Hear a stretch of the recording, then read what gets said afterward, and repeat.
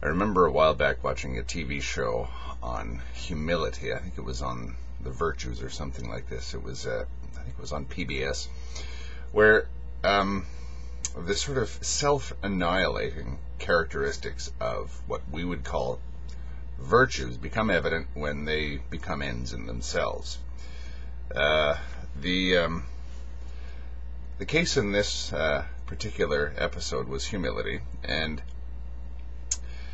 it examined several societies in which humility was valued very highly, where being self-effacing, humble, modest, non-self-promoting, non-self-advertising, and obviously so, appearing humble in everyone else's eyes becomes something of a competition. Humility becomes a source of pride, as it were, because you try to out-humble each other, where you try to show everybody just how self-effacing you are. And of course, what ends up happening is people start to take pride in how humble they are, and they start to look down on other people for their extravagance and their pride and their worldliness and this sort of thing. And you get that sort of weird paradox of the Puritanism that it just sort of tends to annihilate itself when it becomes an end in itself. Too much humility becomes pride. Now, the interesting thing about guilt is if you ask me, it goes kind of the same way, because you would think that feeling guilt is a useful thing in order to prevent us from harming something else or doing something unethical or immoral. So, as long as, like humility, you understand why you're doing it, and it's not an end in itself, I suppose it can be fairly harmless. But once you place guilt sort of up there with something that you have to sort of pursue as an end in itself, it soon becomes apparent what happens. You're playing with fire that you'd better know how to control, like humility. You decide that you're going to be humble above all else, and you're going to be more humble than anyone else, and you're going to be an extremely humble person when compared to other people. Same thing happens to guilt. I'm going to be an extremely moral person, an extremely ethical person, because I want to have a clear conscience. I want to be guilt-free. Okay, well, the more you expunge, the more you realize there's more to expunge. I travel very frequently, and the more I travel, the more I realize how many places I've never seen and I never will see. It tends to have that effect once it becomes an end in itself. Same thing with guilt. You're always going to find something to feel guilty about when guilt becomes an end in itself.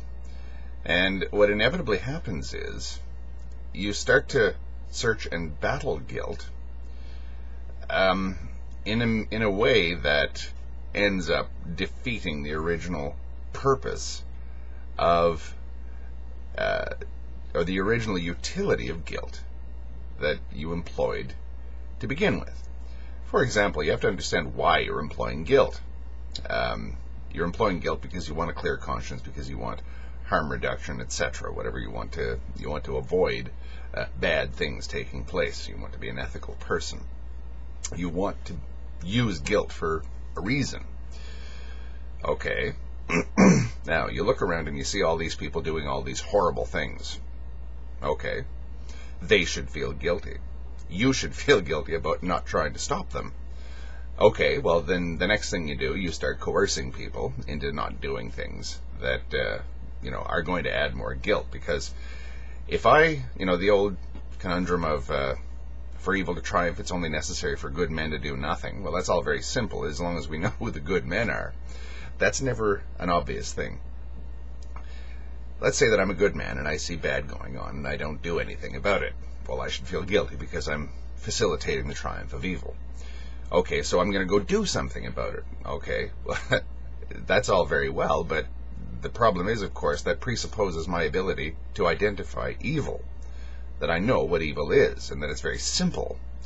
So in order for me to determine what evil is, and to determine where the evil is in the world, I have to project guilt. I have to say, there's the evil, in order for me to fight it. I have to know what it is. I have to be able to identify it in order for me to be a good man that doesn't do nothing when evil is taking place. So I go out and I fight evil, based on the assumption, of course, that I actually have that capacity to identify evil and to actually know what to do about it. Now, of course, you see what happens. You become a persecutor yourself because, the Salem witch trials, the killing fields of Chunyak in democratic Kampuchea, the Gulag, Auschwitz, all these things are presupposed upon the notion that we can identify the evil people and do something about it. That I'm seeing this terrible, intolerable condition of the world, and I'm trying to be a good man by not doing anything in order for evil to triumph. I take that. For evil to triumph, it's only necessary for good men to do nothing. I take that and I take it to heart, and I say, I want to do something. I want to stop the spread of evil. So in order to do that, I end up doing evil things. It's kind of crazy, and it's the way that ethics can kind of annihilate themselves. And I think that it's the self-annihilating character of guilt. Because when you take guilt, which is a fundamentally nasty thing, and you decide that its elimination is more important than anything else, like humility, it inevitably turns in upon itself, or it turns against itself. I decide that because I want to be a good person and avoid guilt, I want to fight evil in the world, and I do things that actually end up causing more evil. That's the kind of self-annihilating ethical system that we have. Now, I'm not really saying that we should actually throw it all down the toilet, but I'm just saying that we have to understand the limits of our ethical system and where the paradoxes and the flaws are. Because, you take little things like if you're not part of the solution, you're part of the problem, which is the same thing as, in order for evil to triumph, it just means that good men should do nothing. Well, okay, if you're not part of the solution, you're part of the problem. Well, then we're all part of the problem, because there's so many problems out there that we're not part of the solution of, that we're part of the problem by default and inevitably. Guilt. If we feel guilt about anything, we have to feel guilty about everything, because what things out there are we not trying actively to stop? I'm not saying we abandon ethics, and I'm not saying that we abandon guilt. But we've got to understand where these things will go if we take them to their logical, conclusion. Humility becomes pride. Guilt becomes evil, doesn't it? Thank you.